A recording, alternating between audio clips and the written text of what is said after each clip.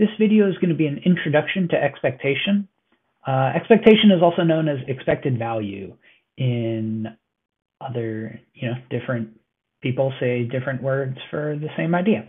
So I'm going to invariably switch between the two and try my best to keep to expectation, but I can't guarantee that I will stay consistent or it's going to be the same as across our two books. So we'll start this video out with an informal description of expectation, and then we'll immediately jump into some specific examples. None of the examples will be as specific as you want them to be, but this video is serving two roles for us. One, it's helping us get accustomed to this idea of expectation by showing us like a first look of, two, a bunch of topics we're going to see in this class later on this semester. So you can basically think of these 6 specific examples as like subsections of the future of this course. So not only is this a first look at expectation, it's like a sneak peek of what we have in store for us this semester. So 6 examples is quite a bit. Let's get started. Whoop.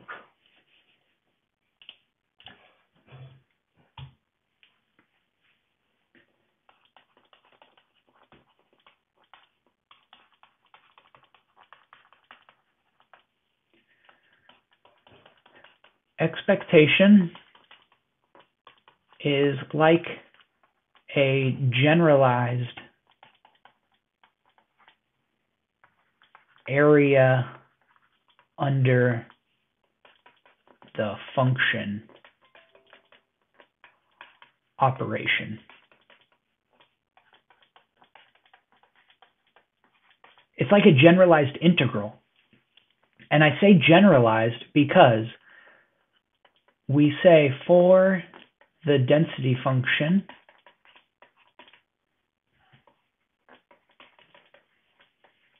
f from some sample space to the non-negative real numbers, if s is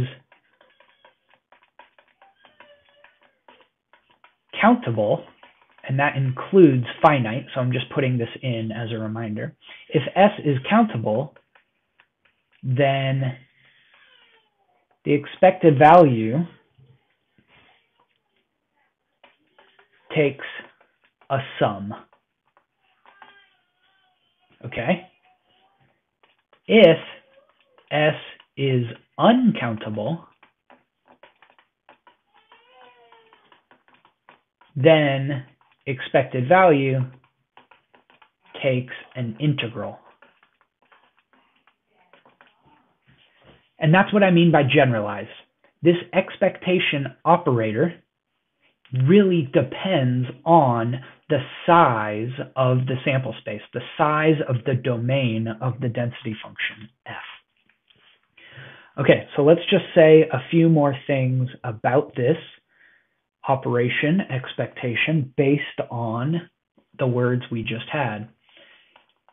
If s is countable, then the expectation of some arbitrary function g is equal to the sum of x in s, g of x times f of x, where f is the density function of interest, and g is this arbitrary function that we have yet to define. So it's almost like the expectation operator is more general than you want it to be. Not only does it differentiate between sums and integrals, it also applies to an arbitrary function. So let me just write out what this operation looks like in the case that s is uncountable.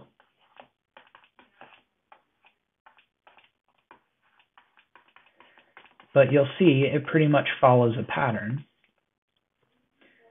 that now if the sample space is uncountable, then the expectation operator is an integral over the set S. And we take that arbitrary function g and multiply it by the density function.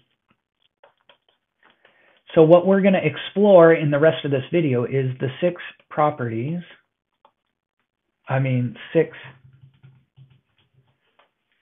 specific examples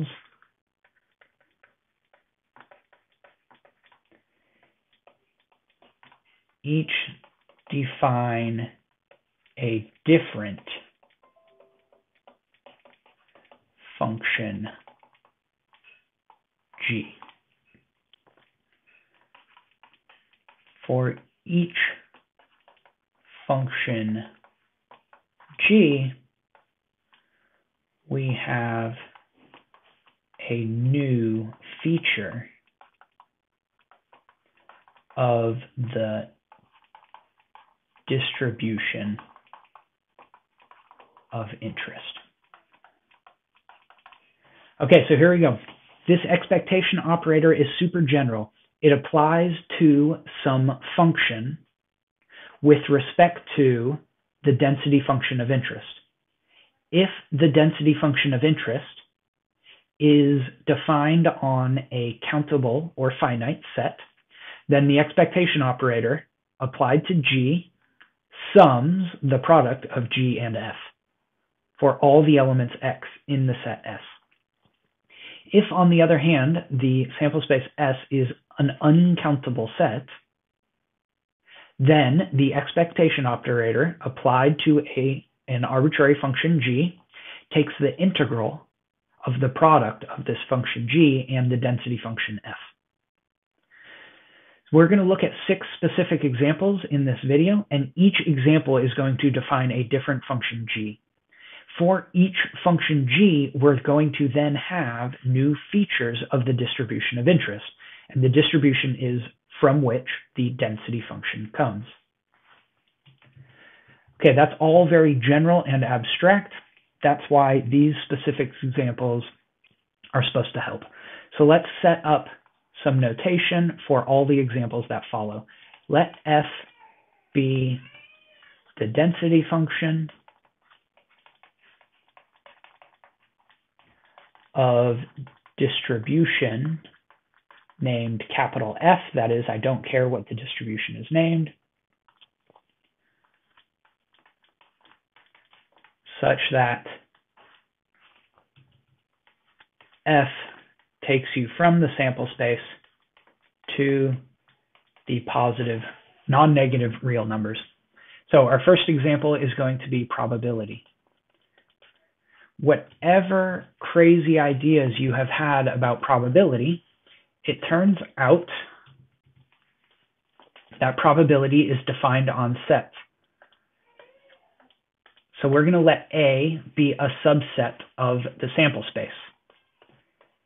Now, the world of statistics then calculates the probability of the set A. That's not going to make total sense to us right now, but don't worry. Next week, we'll start into probability, and we will get a better understanding of why probability acts on sets. And there is the LaTeX code for this, what's supposed to be a capital bold P, kind of like we have capital bold E. That looks like this. It turns out probability is just the expectation of an indicator function. The indicator function is only 1 anytime an argument of the function is in the set A, and 0 otherwise. So drawn as a picture, all of my pictures are basically going to reference density functions on uncountable spaces. We call those continuous distributions, and all of my pictures are going to reference distributions on uncountable sample spaces because they're easier for me to draw.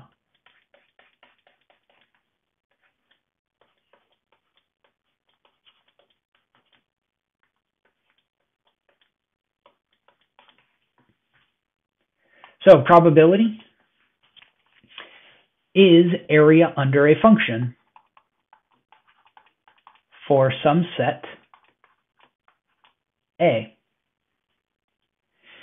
Now, because probability is bounded above by 1 and 0, we're essentially just taking subsets of the sample space, but that's exactly what we are stating. So we're learning that probability is area under density functions. Whatever crazy ideas you have had about probability, if it doesn't fit this idea that probability is area under density functions, then we need to refine your definition of probability. But I'm sure much of what you think about probability is probably accurate, like you probably already knew something like this. And that holds in our new framework. Okay, so there's our first example. Probability is relative to the arbitrary functions, indicator functions, on subsets of the sample space. Probability corresponds to expectation of indicator functions. Okay, let's give another example. So we're going to keep all that same notation from before, and now we're going to introduce percentile. Say you are in the 75th percentile of US adults' heights. We'd say your height is some value, and we denote that value P subscript 75. You could write that out as P underscore curly brace 75 curly brace. That would be the LaTeX to get a subscript with multiple characters. We would say your height is P75. Okay, so that might look like this picture. So here is a density function describing US adult heights. And P75 is somewhere down here. I don't know, maybe it's like 5 foot. Gosh, if I had to guess, it might be something like 5'10". I don't know, that's just a guess. And what we're saying is 75% of adults are less than your height. That's what it means to be in the 75th percentile. 75% of adults are less than this height. That's what it means to be in the 75th percentile. It turns out this number, you'll notice it already corresponds to area under the curve, is just an expectation, is found through an expectation. Specifically, whoops, let me start over, sorry about that. 0.75 is equal to the expectation on the indicator variable of negative infinity up to P75. So this notation might not be as easy for us to see, which is why I drew the picture first. We're essentially going to integrate from the lower bound of the sample space, whatever it might be. I'm just going to use negative infinity as the default. We're going to integrate from the lower bound of the sample space up to some value P75, such that the area under the curve is equal to 0.75. We could write that out like this. 0.75 is equal to the integral of the density function times, oh, for you all, I wrote it in the other direction. Doesn't matter.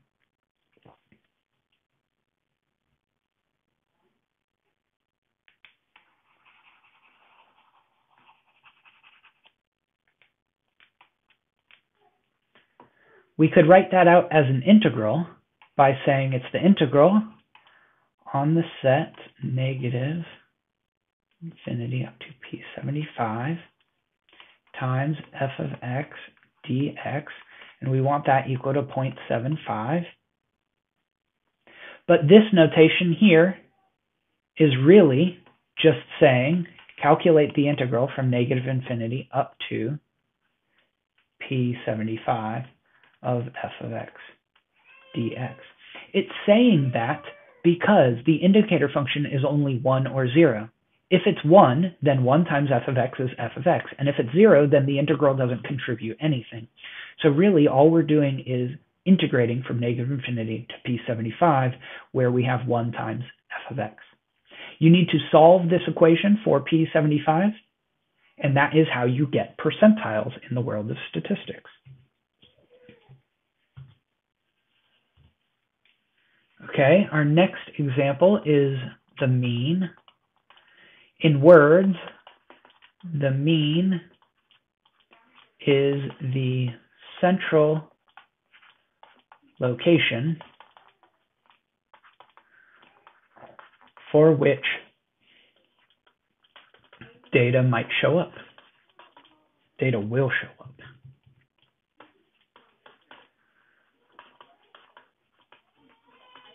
So if we had a distribution that looked like this, then this will be the mean. I'm going to try to draw a little, let's just draw regular M.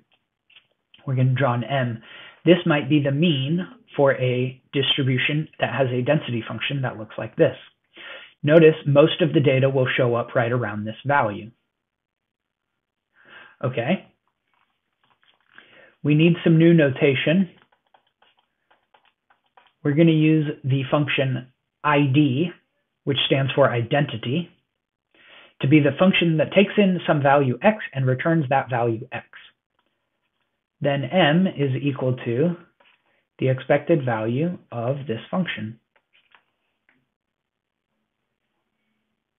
This is quite unhelpful. I totally understand. That's why I drew the picture. Hopefully the picture makes the central location for which data might appear more obvious. Don't worry, we're going to spend much more time on this idea as the course progresses, after probability and percentiles, of course. Okay, our next one is variance. The variance describes how far data are away from the mean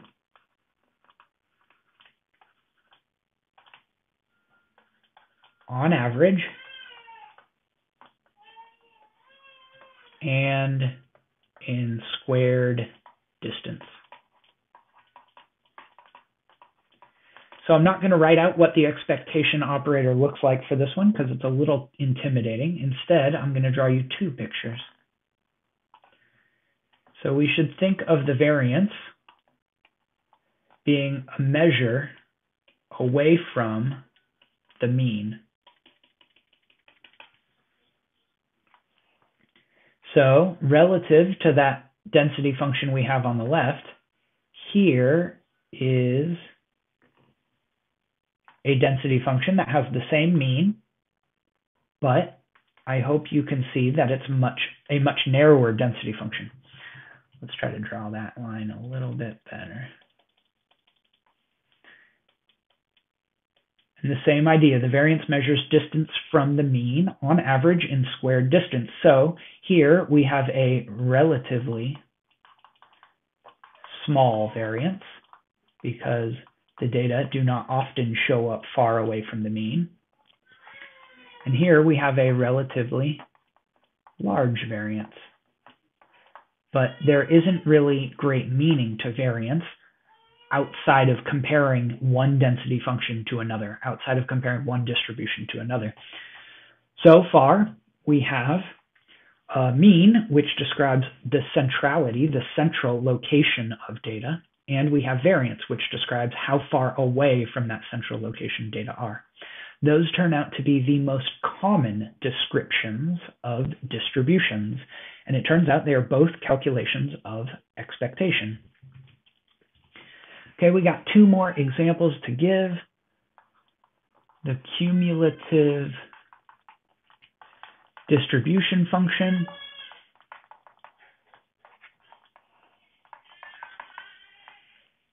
And again, I'm going to start with a picture.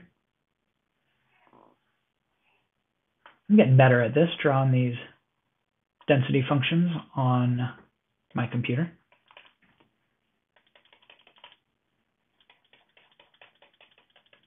The density function is a function, we often call it capital F, named after the distribution of interest, whose argument is this value along the x-axis, and it defines area up until that point. So what you should do is imagine the argument of this function being dragged along the x-axis. It can vary along the values of the x-axis. And so what we're doing here is defining expectation relative to an indicator function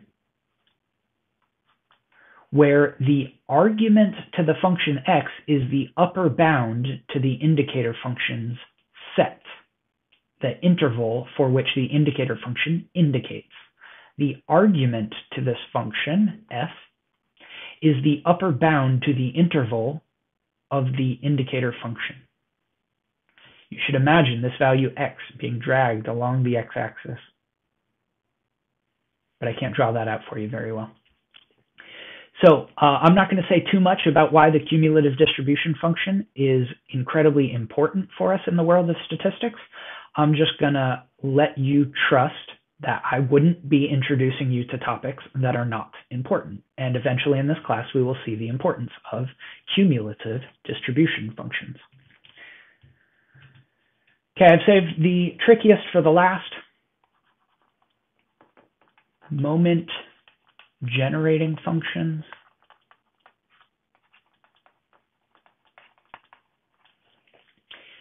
I'm just going to define it right off the bat. It is a new function, capital M, of the argument t. For you engineers, you've probably seen something like this before, though it might not look immediately obvious like this. T is the argument to the function, and ID is the identity function that we have seen before. You all are generally not used to having functions written out without arguments, but this is proper notation. It is T times the function that returns its argument. The fancy thing about these moment generating functions is when you take their derivative, that's what this prime is going to be. When you take the first derivative and evaluate it at 0, what you get is the mean, m. And when you do something a little bit fancier, like take the second derivative, evaluate it at 0, and subtract off the first derivative, evaluated at 0, and squared, you get the variance. So moment generating functions are actually not that important because of properties like this. It turns out they have properties like this. But it turns out the moment generating function is important because it helps us justify why the normal distribution